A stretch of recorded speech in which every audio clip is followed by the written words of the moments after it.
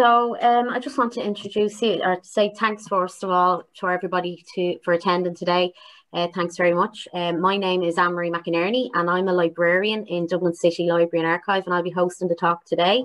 The title of today's talk is Lord Mayor Laurence O'Neill and the Revolutionary Mansion House.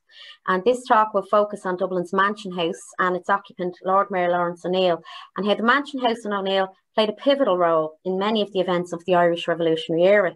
Today, Cllr Michael MacDonncha and historian in residence Mary Muldowney will discuss this fascinating topic for us. So just introducing our speakers, Cllr Michael MacDonncha served as Ardmhaire, so that's Lord Mayor of Dublin during 2017 and 2018, and he is the author of the book, The Mansion House and the Irish Revolution. He has been a Dublin City Councillor since 2011, representing the Donaghmede electoral area. And then we have Mary Muldowney, who is one of our Dublin City Council historian in residence, and with a particular responsibility for the Dublin Central area. Mary's research interests include labour and working class history, and she is an advocate of public history as a tool for empowering communities, especially in economically and socially deprived areas. She is the author of books and journal articles, including contributions to each of the volumes of History on Your Doorstep, which was published by Dublin City Council. And Mary is also a member of the organising committee of the Irish Labour History Society and the Grange Gorman Histories Expert Group. So there are today's speakers. So I would like to thank both speakers for giving this talk today. And I would also like to introduce you to my co-host and colleague, Stephanie Rousseau. Stephanie is archivist in Dublin City Archive, and she kindly agreed to co-host today for us. And also, if you have any questions at the end of the talk, you can pop them in the Q&A chat box and we'll get around to them then when the talk is over. So without holding you too much longer, I would like to hand you over to today's speakers, Micheál and Mary, and I think Micheál is going to start. So thanks very much. Thanks, Henry. Well, thanks very much. I'm very glad to be able to join this webinar, and as we mark the centenary of the Truce, which of course was centred at the Mansion House. I think Mary maybe teed up to ask me some questions, maybe to get the ball rolling, if that's okay, Mary. Yeah, sure. I'll stay away from the contentious ones we came across. I'll save those for later. Yeah, I mean, the book you wrote, which I strongly recommend and which is available from Dublin City Libraries, about the Mansion House during the revolutionary years. And the revolution is not just about Laurence O'Neill, it starts earlier. You mentioned the in 2012 with the kickoff of the revolutionary period, so to speak, and the role that the Mansion House was playing then. Could you maybe start talking about that a little bit, and its role too with the women's suffrage campaign? Yeah, the first chapter of the book I titled The End and the Beginning, because in many ways 1912, it was the end of the very long agitation for home rule for Ireland. Because it had been legislated for. And the Mansion House was the scene of a Home Rule Convention, which was almost a celebration by the Home Rule Party that they finally achieved this in legislation. And it seemed that Home Rule was about to be granted for Ireland. But there was contention, obviously. You had the Unionist and Conservative Party agitation against Home Rule. You also had becoming very active, the women's suffrage movement. And that Home Rule Convention, the most remarkable thing about it was that women were excluded, and women who came to demand the vote were actually assaulted on the streets. And Hannah Sheehy Skeffington was very prominent in that event. And it was the same year they went on then to adopt more militant tactics. And so I think it's a very appropriate kind of beginning for the story of the Mansion House in those revolutionary years. And then the following year, 1913, the House was the centre of efforts to find a resolution to the lockout. There was a body called the Dublin Industrial Peace Committee was established, based in the Mansion House, under the patronage of the Lord Mayor Laurence O'Neill. And a number of prominent individuals were involved in that. People like Thomas Kettle, Thomas MacDonncha, Joseph Plunkett. And it's quite notable if you look at the series of meetings that were held in the Mansion House, including one addressed by Yeats, W.B. Yeats. The sympathy of both the committee and the audience was very much with the workers, the locked out workers. And the peace committee, it couldn't find a resolution, basically because the employers weren't, they didn't want to engage. They essentially, they wanted to smash the union. But the house, again, the Mansion House was seen, I suppose, as a place where possibly resolution could be found, and that kind of pattern continued. It became a kind of a neutral space, you know, a place where a safe place for people to negotiate, to talk, and that was especially so under Laurence O'Neill when he became Lord Mayor. Mm.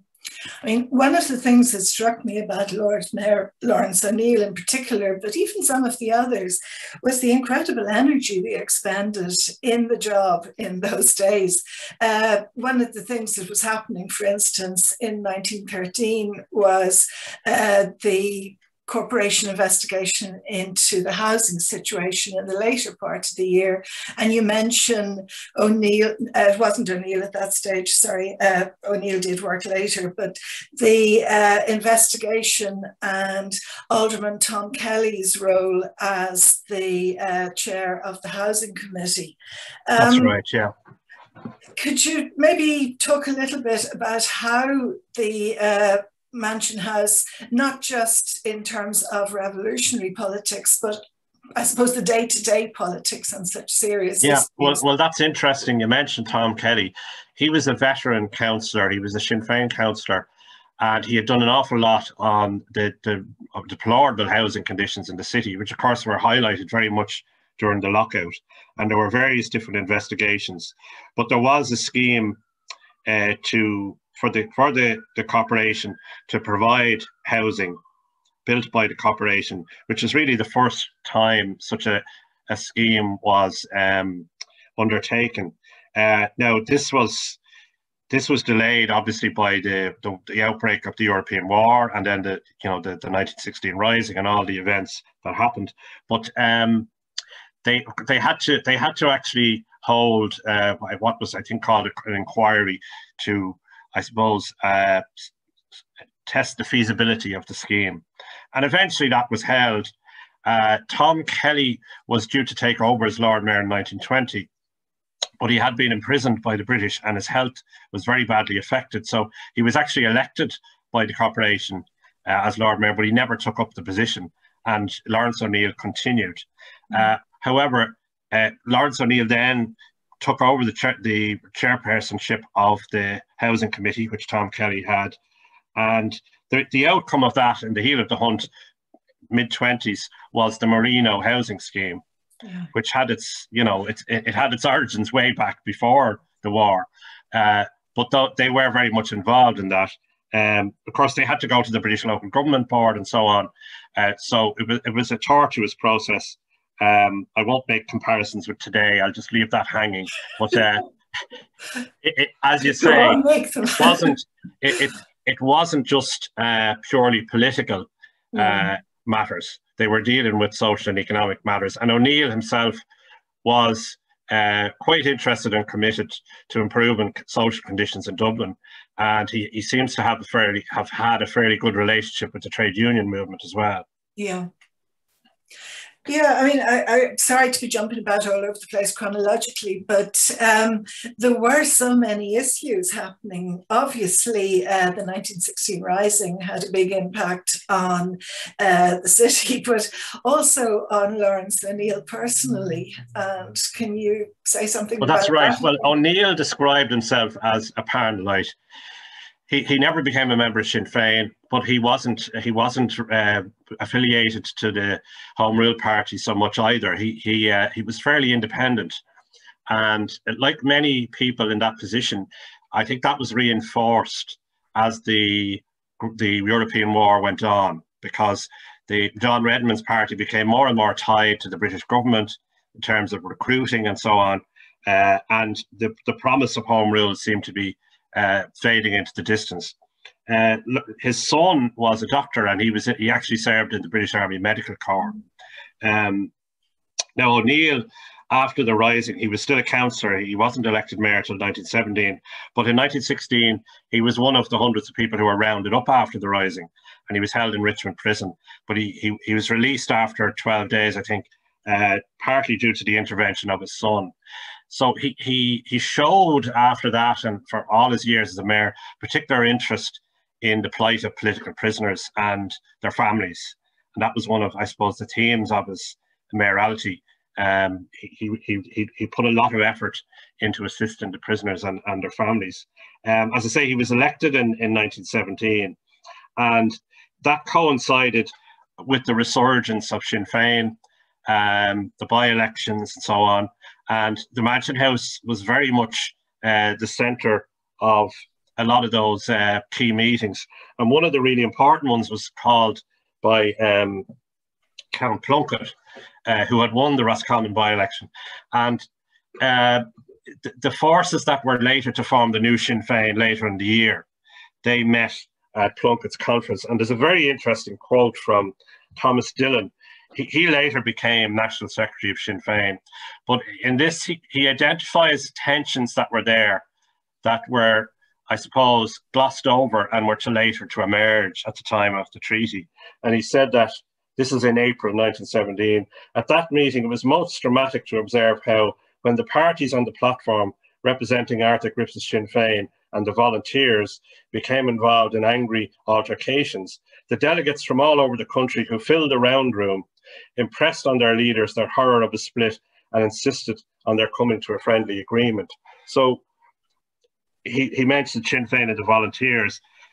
Sinn Féin at that stage, before it developed, I suppose, later that year, would have still been seen very much as Griffith's organisation, Arthur Griffith's organisation, and more moderate than the volunteers would have been very much under the influence of the IRB and seen as Republican. So he's identifying those tensions, which were largely, I suppose, hidden. They united under the flag of the Republic later in the year when Sinn Féin held its Ard Fheis, but they did emerge later.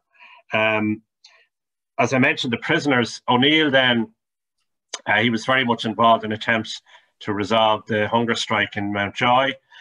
He visited Thomas Ashe a day before he died. Of course, he died from force feeding, and it was to O'Neill that Ashe said, I die in a good cause. You know, even though I may die, I'll continue my hunger strike.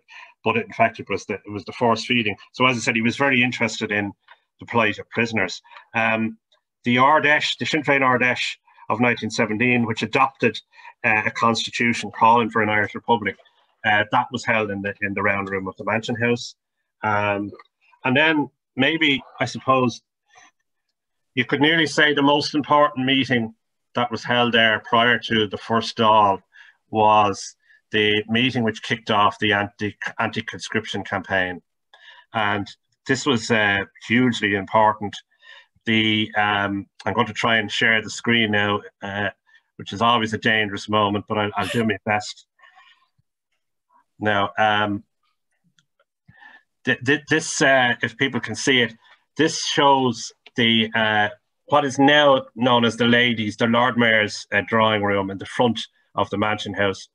And this is where the representatives of the trade union movement, the Home Rule Party and Sinn Féin, under the chair of Laurence O'Neill, met in April 1918 to organise a campaign against conscription. It had been the bill had been passed in the British House of Commons to conscript Irishmen to the British Army, and the Home Rule Party had withdrawn under John Dillon. At this stage, John Redmond had died. They had withdrawn from Westminster, and in fact, that was the last time there was any substantial number of Irish nationalist representatives in Westminster, because they withdrew, and then later that year the election happened, and the Home Rule Party was more or less wiped out electorally. So in this drawing, you can see Laurence O'Neill standing. He's holding the pledge against conscription.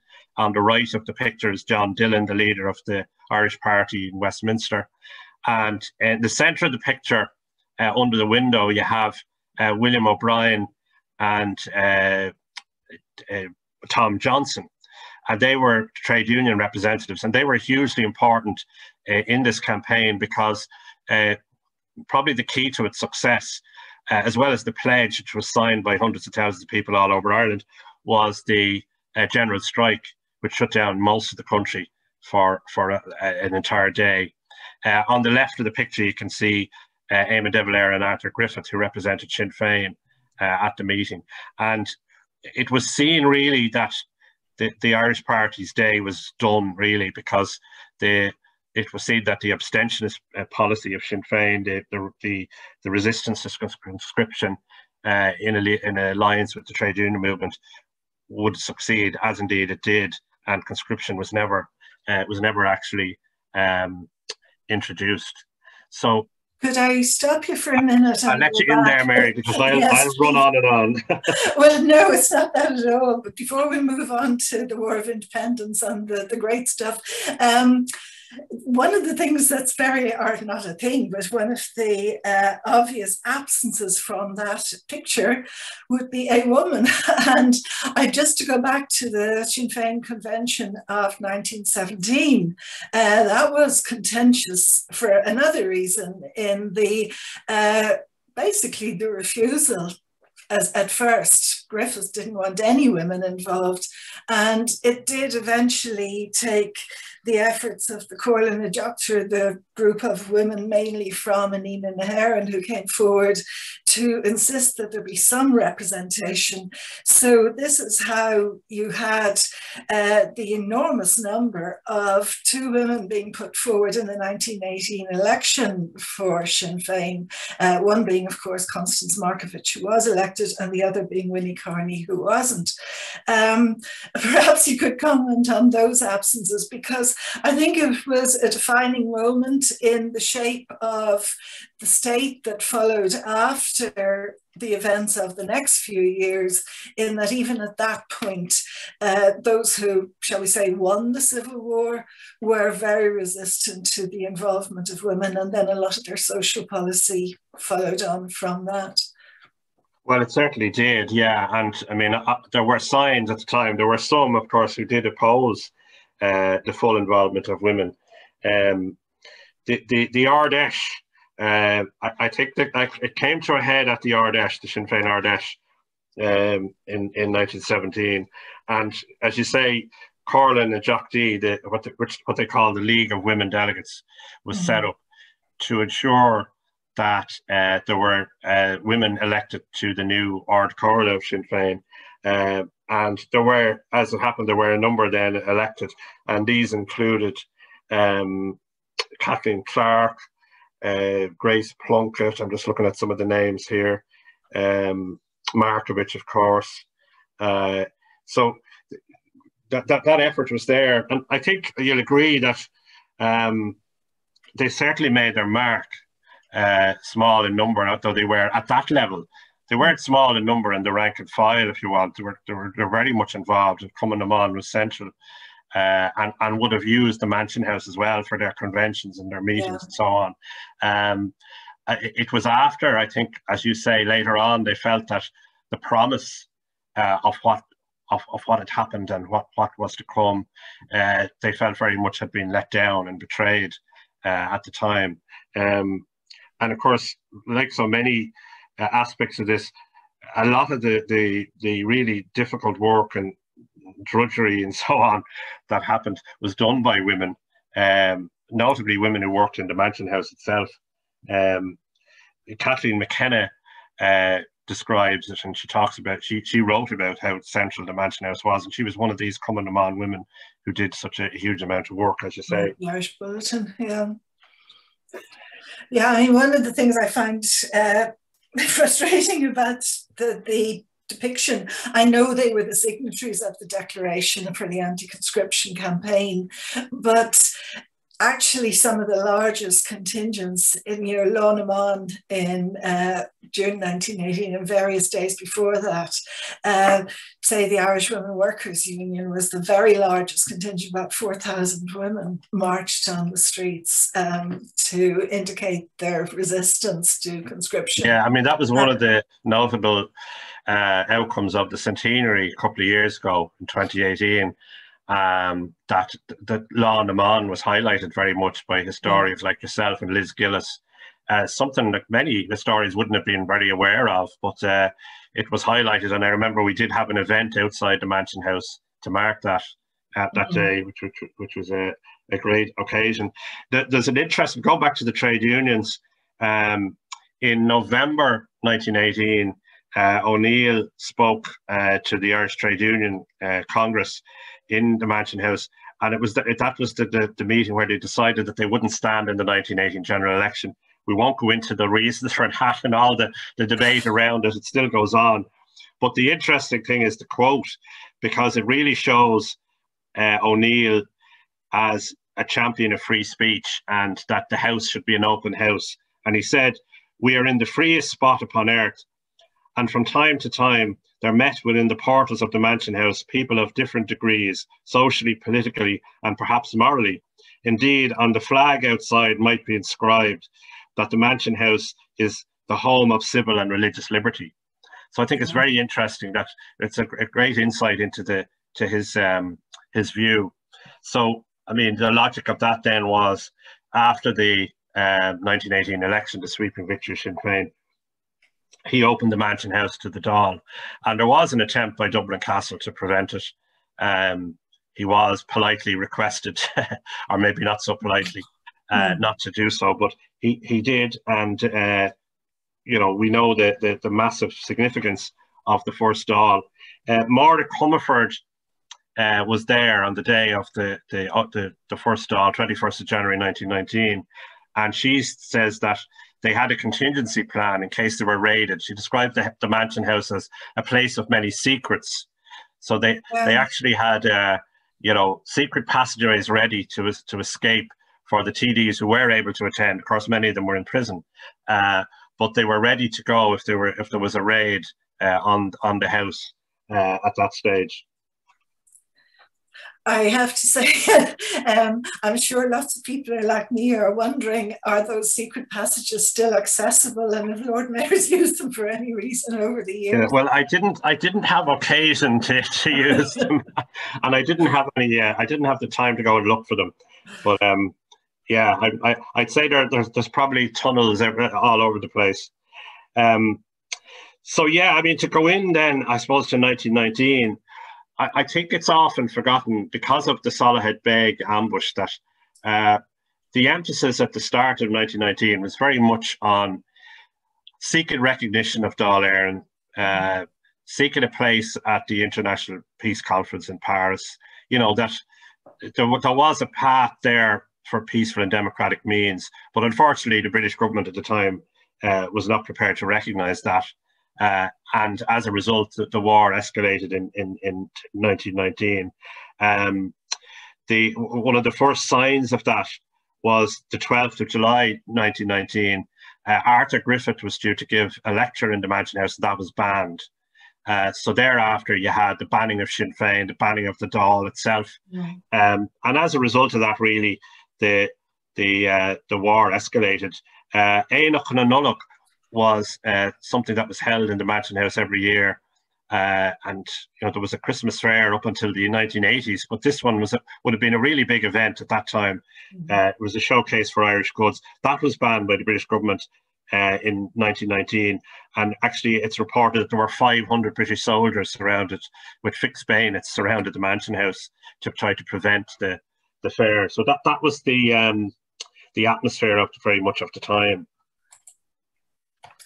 Yeah, I mean, it's extraordinary when we think about it that the risks that were taken for both those who had been elected in 1918 in December and the likes of Laurence O'Neill and the other workers in the Mansion House who were prepared to support him. in inviting in the first Dáil. I mean, one of the stories you tell, which I always think is fascinating, is on that, you know, the 19th of January in 1921, or no, 21st, wasn't it?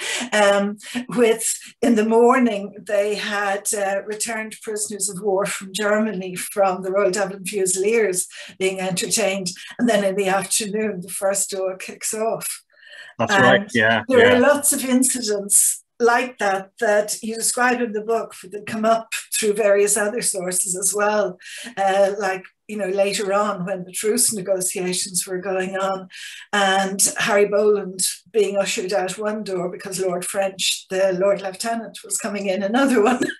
You know, there was quite a lot of management going on, and it seems a little comic now when you think about it, but actually they were in danger of their lives when you think that, well, certainly, the auxiliaries and the Black and Tans were they around. certainly were, and Laurence O'Neill himself took great risks. As I said, while he wasn't a member of Sinn Féin, he would have been seen by the British as very much identified with the Dáil.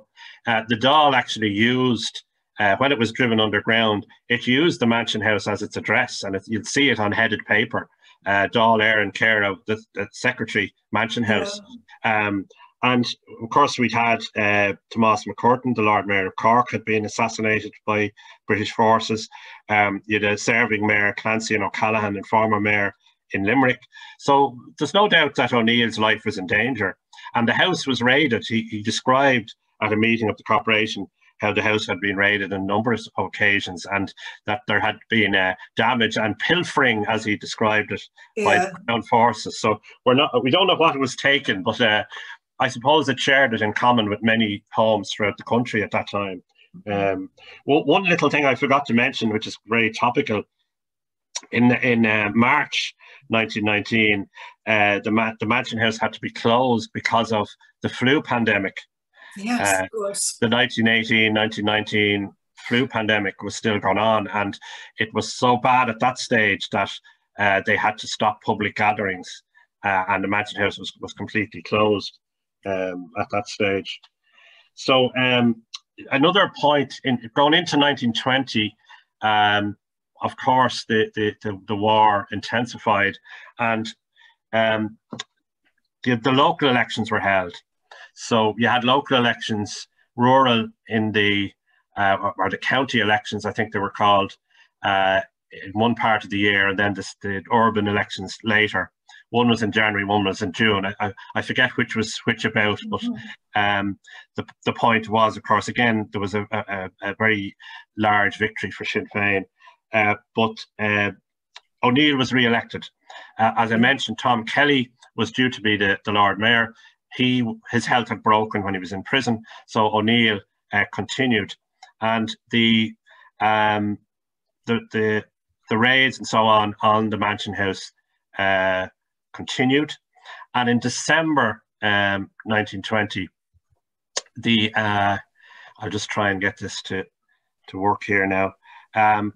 December 1920, the City Hall was actually taken over by the British forces, and they I'm sorry, yes, here we are.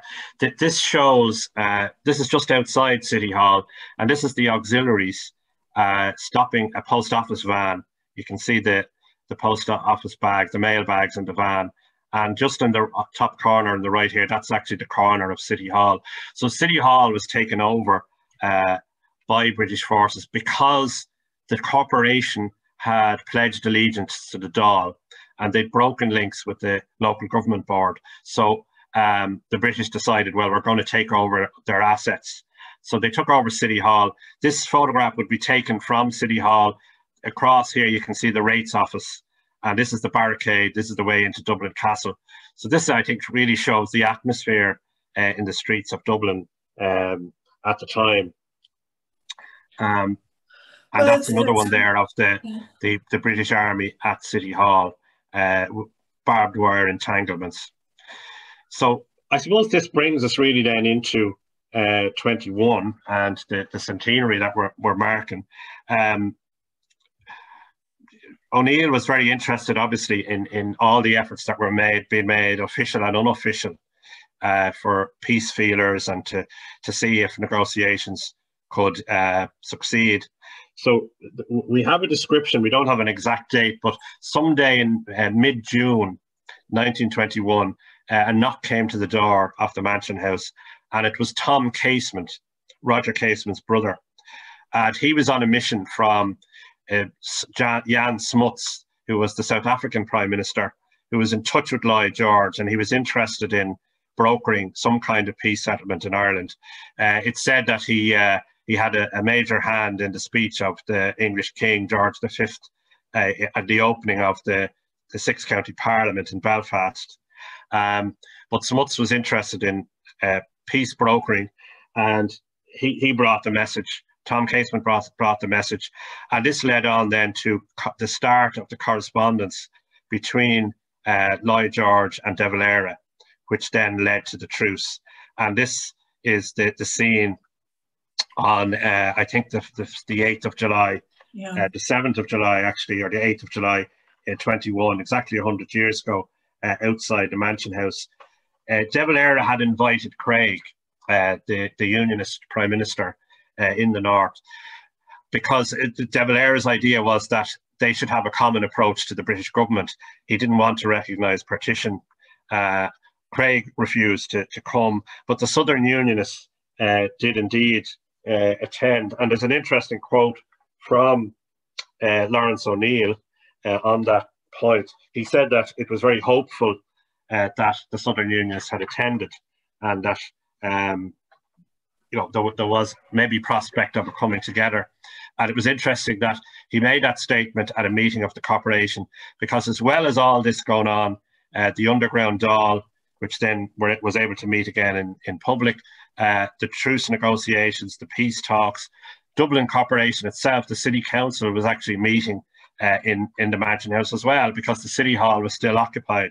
And the occupation of the City Hall did not end actually till the end of 1921. So it really was all happening in the Mansion House. Yeah, I mean, I think it's amazing that O'Neill managed to hang on to not just his humanity, but his optimism in the face of the enormous difficulties that were facing people in Dublin, well, in Ireland at the time, but particularly in Dublin, where the Black and Tans and the auxiliaries were still very much on the streets and still very involved in illegal activities, including stealing the mail, which was very much against the law. But one of the other photographs that comes from the time that I think says an awful lot about the atmosphere, like the one you showed previously with the barricades going up, would be of people saying the rosary outside the Mansion House, literally on their knees on the ground, praying for a resolution, and probably foreshadowing to some extent the acceptance of the treaty when it did come, because there was obviously far more popular desire for a settlement, even however flawed it might be seen. What would you think of, I mean, I know O'Neill felt that there should be as equitable a distribution of the rights and wrongs as possible, but in terms of what was going on, for instance, with Sinn Féin and of course with De Valera as president? Yeah, I think O'Neill, he stepped back from political controversy in the sense that he didn't really get involved in the treaty debate, although he did later serve as a pro-treaty TD, but he really didn't take any part, certainly didn't take any part in the Civil War, and he actually was involved in several moves to try to initially prevent the Civil War and then to broker a peace agreement. So he was very much a man of peace, but he was a Democrat as well. I mean, he was very much, he really recognised that the Dáil was the democratic decision of the Irish people for independence. And that, I think that was very much the basis of his position and the position of free speech.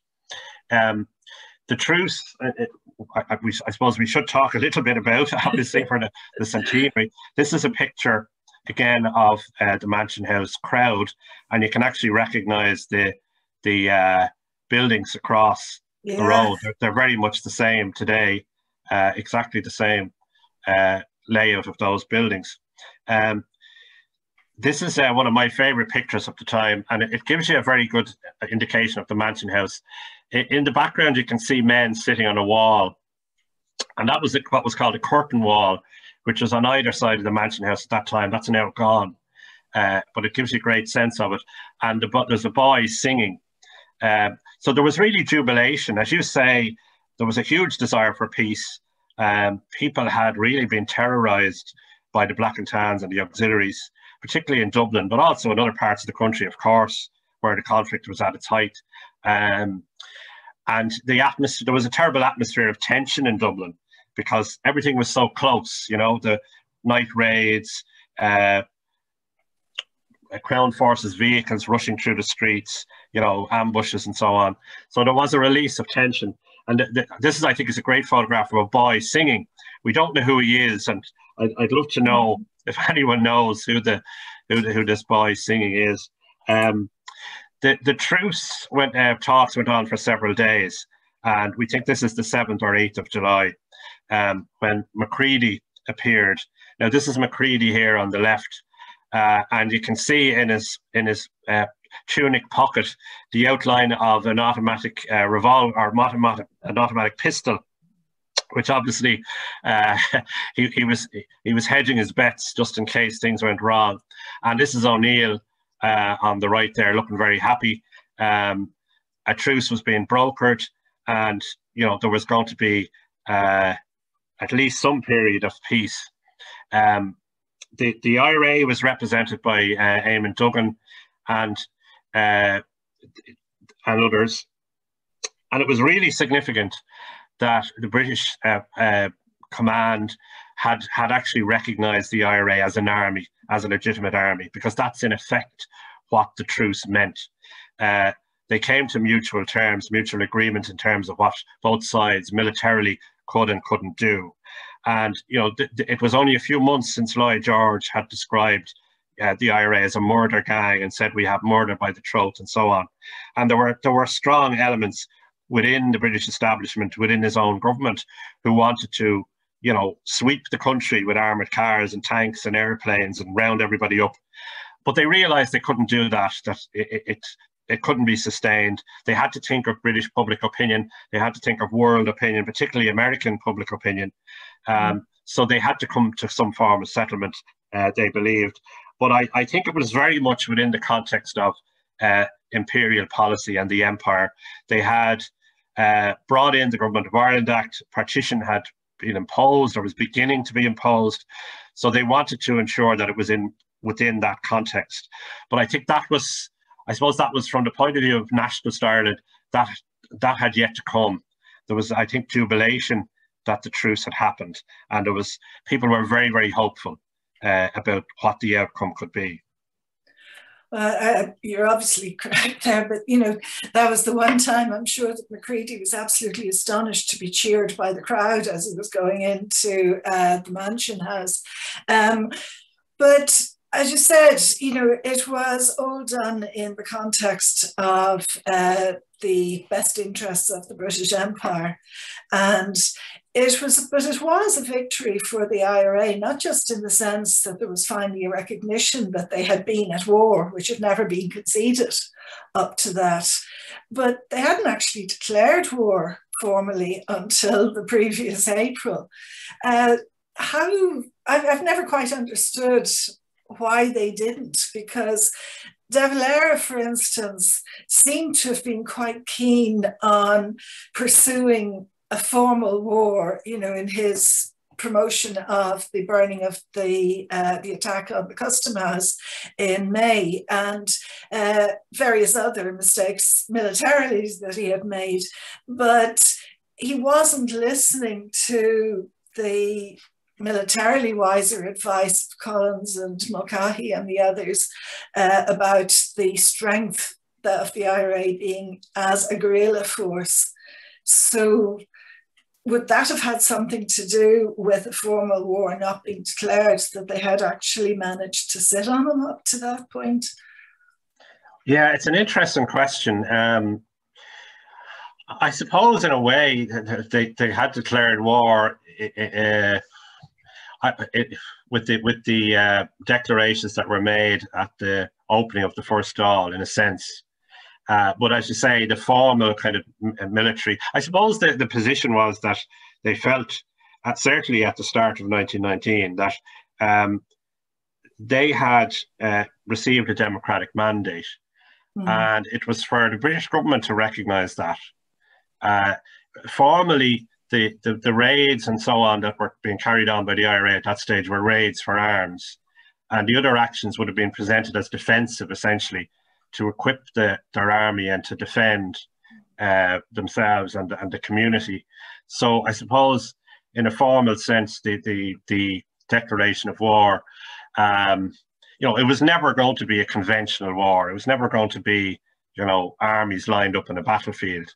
As you say, essentially just guerrilla warfare. Yeah. But I suppose a key part about that was that, and this brings us back to the prisoners, that they would have said, well, our men and women fought as soldiers, but we're not being recognised as such. We're being held as criminals, and you had the court-martials then, which I should have mentioned, in the context of the City Hall, very much always related to the Mansion House. 9 of those who were executed between January and June 1921 were actually court-martialed in the City Hall. Yeah. And it was very much, I suppose, a gesture of contempt by Dublin Castle that they'd seized our civic building, and now they were going to, previous court-martials, such as those of Kevin Barry, had been held in British Army barracks. But here they were using the City Hall, and it was sending very much a message to the city and the civic authorities that we can't have you pledging allegiance to the Dáil. So this is what we're going to do. So 9 of those prisoners were court-martialed, or were actually executed, and they were 9 of the 10 known as the Mountjoy 10, who were then reinterred in Glasnevin in 2001. Yeah. So that was very much the scene at the time. Yeah, we're running out of time here because I want to let the audience come in. There are already some questions coming I'll just go to one more screen share before we go to the questions, because I just think this is a kind of suitable way to, if I can find it now. This last image, if I can get it to come up.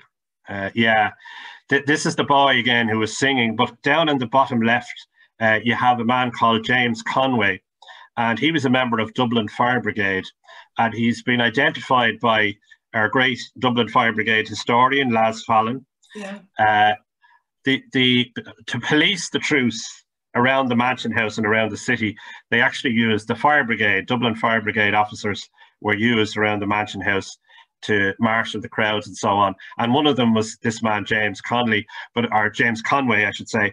But of course, unbeknownst to the British, James Conway was a member of the IRA, and he'd been in the Citizen Army, as were many of the Fire Brigade members had been active and were still active with the Republican forces.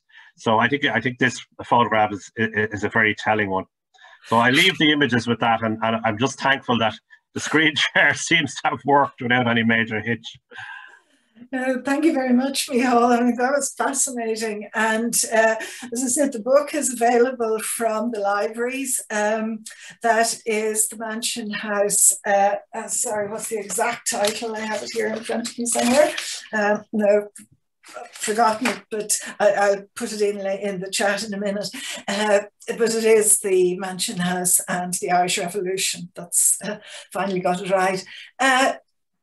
We have already one or two questions and some comments. So I'll just go with the first question, which also contains a compliment to you. It's asking how long, or a book about how women were kept out of politics by more conservative Sinn Féin politicians before independence, and how that was carried on. Now, I'm going to actually respond to Paul Nugent privately, if you can put in your email address, Paul, because we could be a long time here. There's been some marvelous research done in the last 10 or 15 years about this very subject, unless you want to come in on it. But Paul has also put in a question about whether we know what the boy was singing in the photograph. Well, I'm afraid we don't. We don't have a name either, unfortunately. So it's something I'd like to find out. So if anyone out there can assist us, we'd be very, very happy. I think in relation to the role of women, I mean, it is fair to say as well that Sinn Féin, for all its weaknesses, it was an advance of the other political forces at the time in terms of the involvement of women. And you know, the Sinn Féin women certainly asserted themselves, as did Cumann na Mban. I think that's important to say. It's what happened afterwards, I think, was where things started to go backwards.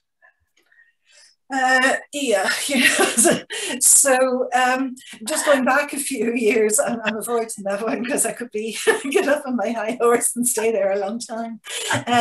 Eileen wondered how long was the Mansion House closed because of the flu? I think it was closed for several months.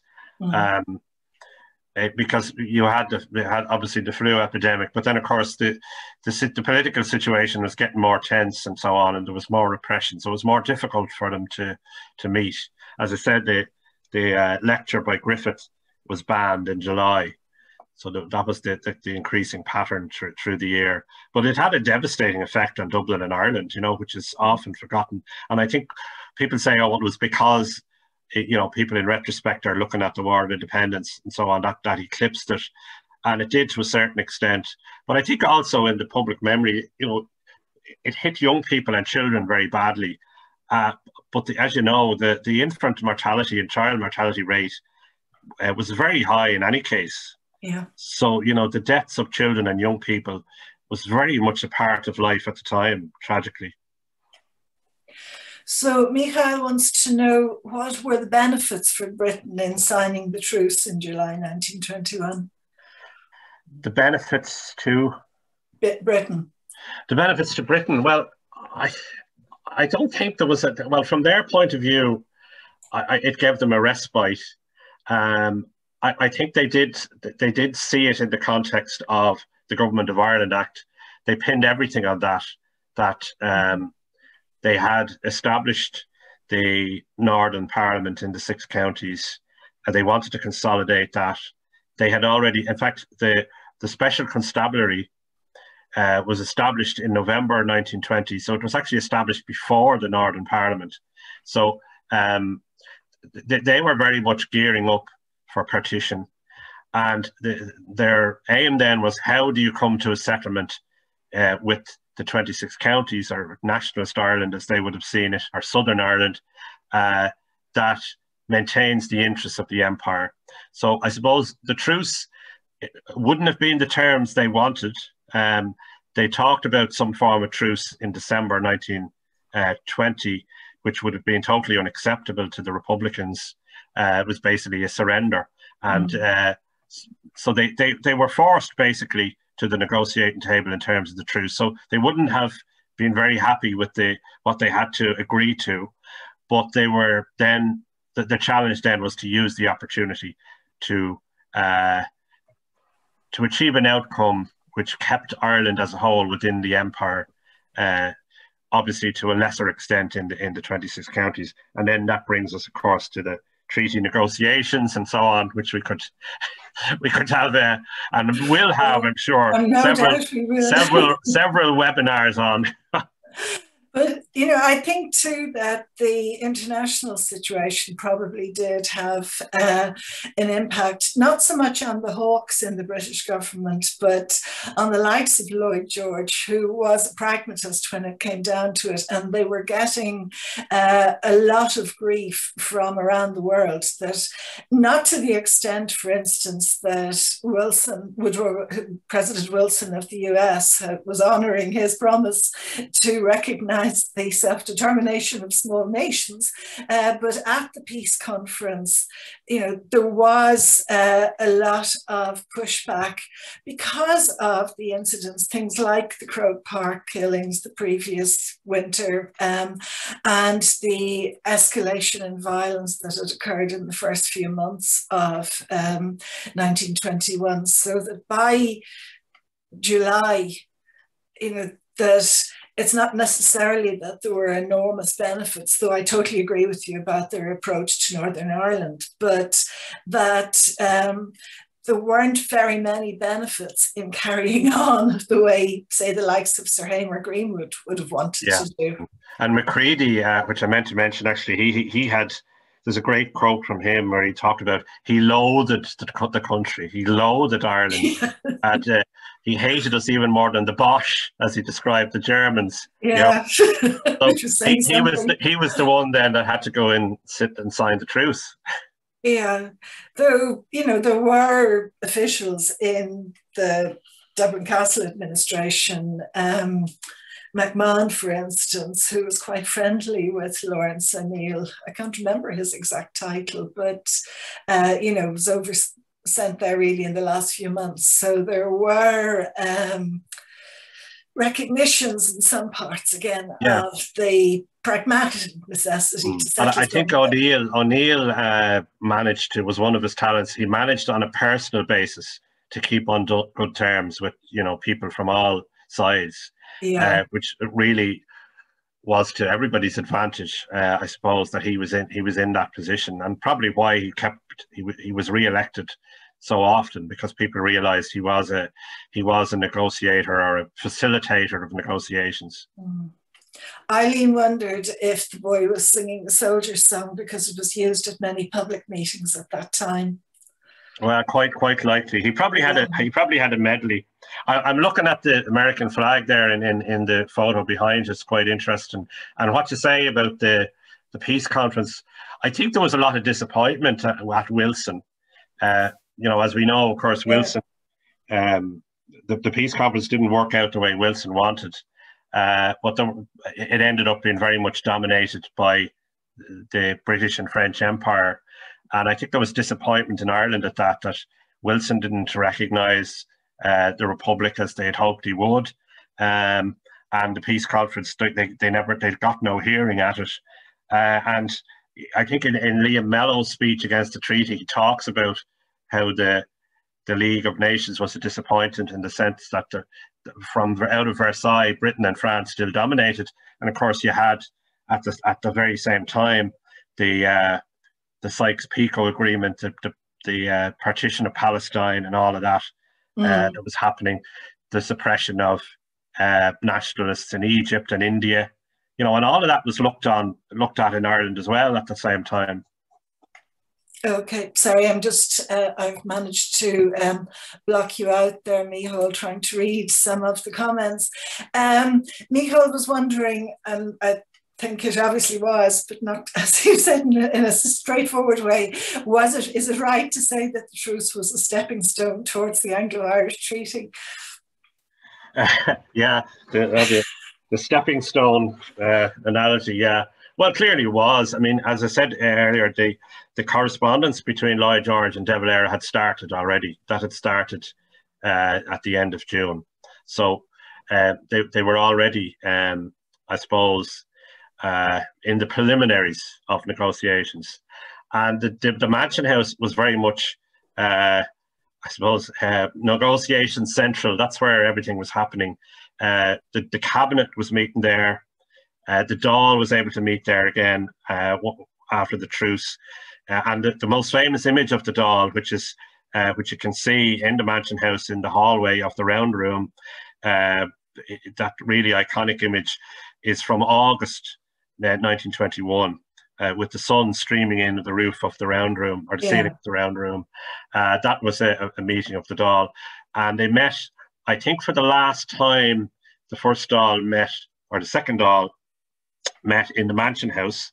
It had been elected, of course, in May 21, but the last time it met in the Mansion House was September 21, and that was to mandate the negotiators.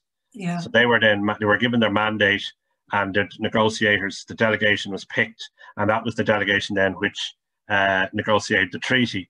And we won't get into the whole debate about whether Dev should have gone and all the rest of it. That's the debate for another day. But I suppose, maybe to finish up on that point, there's a very poignant scene described by Frank Gallagher in the Four Glorious Years, when the treaty was brought back on the 6th of December 21. There was actually a concert, or a commemoration, being held in the Mansion House for the Italian poet Dante. It was organised by Count Plunkett, and they were all there, including De Valera, when the news came in that the treaty had been signed. And De Valera was furious that it had been signed without referral back to the Dáil cabinet, and he's described by Laurence O'Neill as sitting white-faced at the event. And then later, I think the next day, there was a cabinet meeting held in what is now the drawing room of the Mansion House, and there are very large doors between the drawing room and the Oak Room. And Frank Gallagher describes he's in the Oak Room with the world's press gathered, and he can hear the argument in the cabinet room, on the other side of the double doors. So Frank Gallagher said he had to raise his voice as he spoke to the press, so they couldn't hear the arguments in the cabinet. Of course, it had a very tragic outcome. But it always struck me as a very evocative scene in the Mansion House, and something where you can actually go and see where this happened. Interesting comment here from Paul, who said that if General Macready should have gone home sooner if he didn't like us. Well, I think they were trying their best to get him to go home, all right. But Timothy has pointed out that Richard Mulcahy, as Chief of Staff, in his mind, figured that the war had begun in September 1919 when the Dáil was banned. So that I'm being very literal about formal declarations of war, but it's an interesting point. Neil Ring, and thank you for your kind comments, Neil, but he's asking, in the days before social media, how did word of the truce spread? Well, if you come back on Friday, that's what I'm going to be talking about, because there was incredible press coverage literally all around the world, and we won't have time to go into it now, but I'm going to have to wind up because we're nearly out of time. Neil, there was a truce document, which, as you just put, it's not quite in the way that it's often been portrayed. That came out of those original negotiations. And Paul points out that in the picture behind me, the American flag is upside down, and it's a common mistake. It's a contemporary picture. I don't think it is, but anyway. I can't actually see it clearly enough, so not commenting either way, and wouldn't know, since he's living in the States. I imagine he probably is fairly well au fait with it. I'm going to hand back to Anne-Marie, and she can tell you about a talk tomorrow by my colleague Cormac Moore, another historian in residence. Micheál, thanks very much for putting up with me in all the introductions. Can I just give the last word to a woman, please? I always like to, anytime I do a talk on this, I always like to give the last word to Maura Comerford, because I think it's one of the best quotes. It's about the first Dáil meeting in the Mansion House. And she said, "Never was the past so near, or the present so brave, or the future so full of hope." Well, yes. Thank you very much, Micheál. Okay, well, I want to say thanks very much to both Mary Muldowney and Micheál MacDonncha for giving a very lively, very engaging talk today. I thoroughly enjoyed it. I'm sure you all did too. So I would also like to thank my co-host Stephanie Rousseau for coming here today and for helping out. And also, I would like to thank everybody in the audience for attending. If you're interested in the rest of the Truce talks, there's another one on tomorrow at 1 p.m. also. It's by historian Dr. Cormac Moore, and it's called "The Guns Are Silent, but They Remain in the Hands of the Irish Volunteers." So that's on tomorrow at 1 o'clock. So hopefully maybe some of you can join us then. And then it remains to be said to just say thanks very much for everybody for coming today, and thank you again for the talk. Okay. Thank you. I'll see you then. Take care. Margaret. Bye. Slán. Slán.